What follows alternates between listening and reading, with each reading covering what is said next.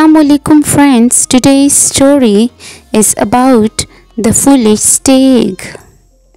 Once upon a time, a stag, while drinking water at a stream, saw the reflection of his beautiful horns.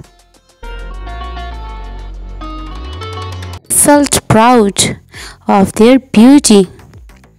He praised them, but when he looked at his ugly thin legs, he hated them.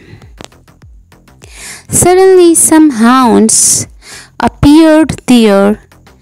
As soon as he saw them, he ran away to save himself.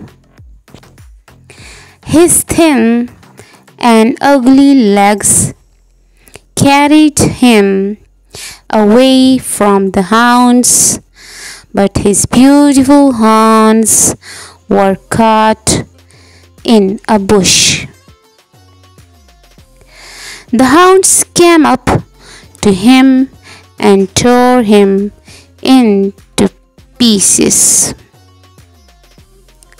So, the moral is pride hath a fall. Number 2, all that glitters is not gold. Thanks for watching. Please subscribe, like and share. Thank you.